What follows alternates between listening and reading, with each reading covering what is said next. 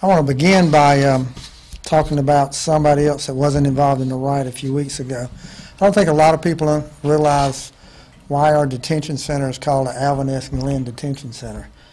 People don't realize that 21 years ago, on September 17th, Alvin S. Glenn was a detention center officer at the Richland County Jail at that point, and he was viciously murdered that night, on a Sunday night, by inmates who had planned an escape. So, our detention center is called Alvin S. Glenn Detention Center for a reason, because that was one of our correctional officers who was killed in the line of duty.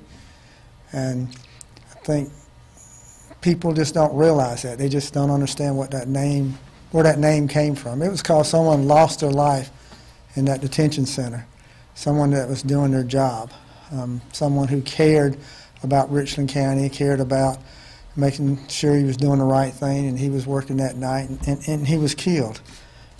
So that's why it's called the Alvin S. Glenn Detention Center, and that's his picture behind me. I want people to remember him. I want people not to forget this face behind me and also his name. So when they hear a story about somebody's in the Alvin S. Glenn Detention Center, they realize what it's about, that it was someone's loved one that lost his life in the line of duty.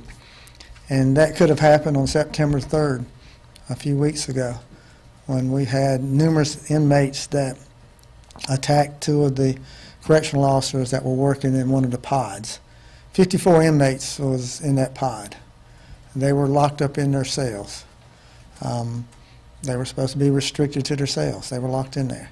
They were upset because they wasn't getting as much recreation time as they thought they deserved. Excuse me, but I didn't know that they had a say-so on how much recreation time that they got. These aren't choir boys. These are people in there for murder, kidnapping, robbery, burglary, probably some of the worst crimes you can imagine, and they're in there for a reason. And to me, they gave up that right to demand what kind of recreation time, but that's what they were upset about, is they didn't want to be in their cells and they wanted recreation time. So one of them jimmied the lock on the door, was able to open the door, then he was able to get somebody else out, and then they cowardly attacked two of the correctional officers that were working. We're going to show you a video, and we've blocked out the faces of the two correctional officers. They don't need to be publicly identified, but I want you to see the cowardly attack, the riot that occurred on September the 3rd. Two correctional officers. One inmate has gotten out. Here comes the rest of them. See one grab a trash can already. They've got a mattress. They're trying to hide their identity. Now all of them are supposed to be locked up in their cells.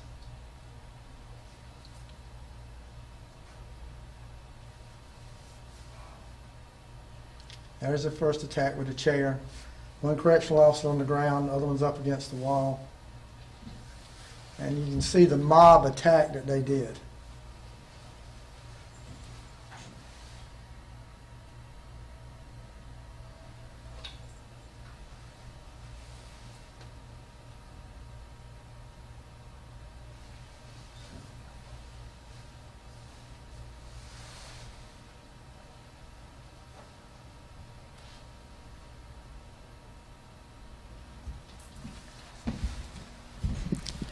I can't imagine how scared these two correctional officers were that were subjected to that.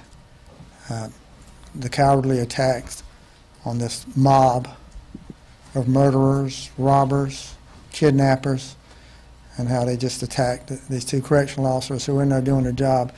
Correctional officers don't get a lot of credit. They don't get a lot of things said about them positive. We lock people up. We get the credit for it, but somebody has to take care of them. Our detention center officers, our correctional officers in our prisons, they deserve a pat on the back for the job that they do. They have a very difficult job.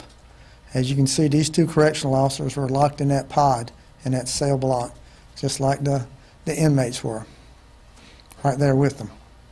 And you saw what had happened. We arrested two of them that day. Juwan Council and Anthony Blakely was arrested that day, but since then we've identified 10 more. So we have a total of 12 people that we've charged. We've charged the one who initially opened the door and then opened the door for someone else who went down to the computer and opened up all the cells and let everybody out. As you see, not everybody of the 54 inmates participated in the riot and the attack. We've identified those that did participate in it. They've all been charged. They've been charged appropriately. You're getting a list of their names, and we're going to show their pictures back here. But I think what is significant also is what they're in there for. Murder, armed robbery, domestic violence first degree, carjacking, great bodily injury, armed robbery, multiple counts kidnapping, armed robbery, carjacking, kidnapping, armed robbery, 2 counts of murder, burglary, kidnapping, burglary, attempted murder, armed robbery, 3 counts of assault. It just goes on and on and on what they're in there for. You know, not everybody deserves to be in jail that's got arrested.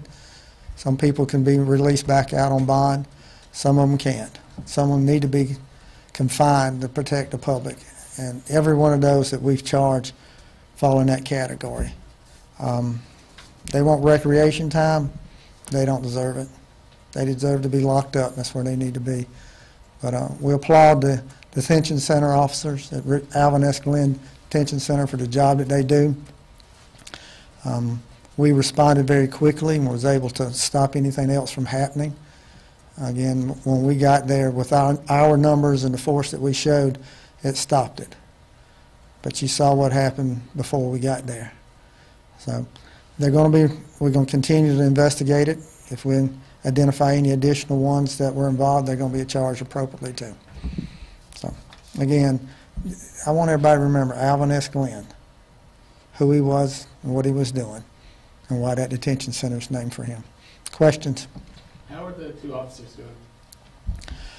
Physically and emotionally, it's 2 different things. I think physically they're probably doing pretty good. Emotionally and mentally, it's tough. Just imagine, you saw part of it. That was only a part of what actually happened to them. They're getting help, and they're going to need some help for some time being. You said one of the inmates was able to open the door and let other inmates out. Can you kind of elaborate on that, explain that a little bit? One was able to jimmy the door and was able to open his cell door.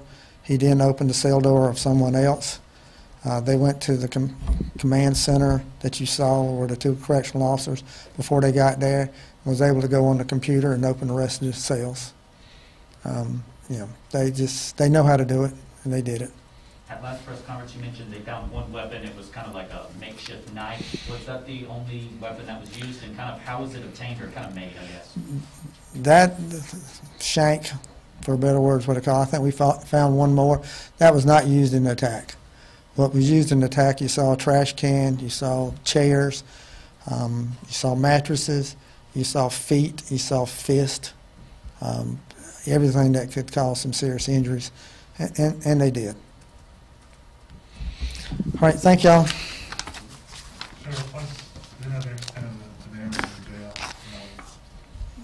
No, the video cuts off. They damaged the video after they did their attack. So there was some damages.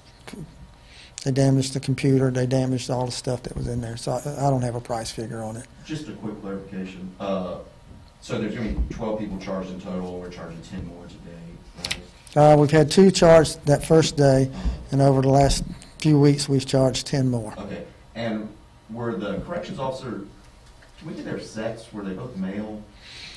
One was a male, one was a female. Okay.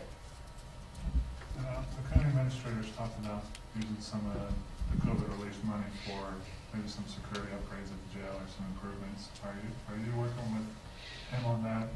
Is that being discussed, or what's y'all's role, if any? Yeah, we are working with them, coordinating some stuff and trying to help them out. Some management and also some technical stuff that we're providing to them. We want to try, you know, they're our brothers and sisters. They're in this criminal justice system, you know, just like we are. So we want to help them out, and they need help. So yes, we're trying to help them out. And the county administrator, Alvin S. Glenn Detention Center reports to the county administrator. Doesn't report to me. I don't have anything to do with it except investigating crimes there. So we've had some talks with the county administrator. He was there. County administrator was there that morning. The assistant county administrator was also there. So they got to see firsthand what was occurring and what needs to be changed. You mentioned these people that were involved in the attack were kind of armed robbers, murderers. Are the people that were in the pod, the rest of the people kind of fit into that category, or is it kind of everyone kind of lumped in there together? That's the worst of the worst. That pod was where most of those that are in for some very serious crimes were being held. Yeah, so that was a bad pod, and you saw what happened. Again, thank y'all.